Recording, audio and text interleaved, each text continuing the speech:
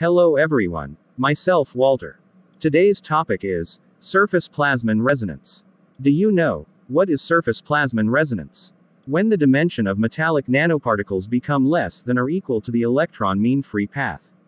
That is, approximately 100 nanometers, a new properties appear comparing to bulk materials, because of the restrictions of the electron motion. When the oscillating electric field of propagating light passes through a metal nanoparticles, the free conduction band electron oscillate. This collective resonant oscillation of electrons confirmed in the nanoparticles. This is called localized surface plasmon resonance. If the frequency of light matches the resonance frequency of the electrons, the nanoparticles can have strong absorption and scattering. This is the reason for colloidal nanoparticles exhibit bright colors because of scattering and absorption. The color of the particles depends on the wavelength of surface plasmon resonance. I think you guys understand the concept. Thank you for watching me. See you soon within another interesting topics. Stay healthy.